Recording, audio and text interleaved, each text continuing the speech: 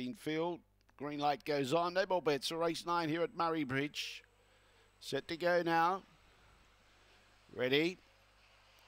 Away, Kissing Kiefer began the best. Sabensky Fury shows good acceleration and tries to get past it. On the outside of those was Left Exit. More value on the inside just behind those. Then in turn following those was Eureka Kiss, Winsome Braden. Nero Shiraz is at the tail end of the field, and back there with it was Aston Xanadu into the front straight.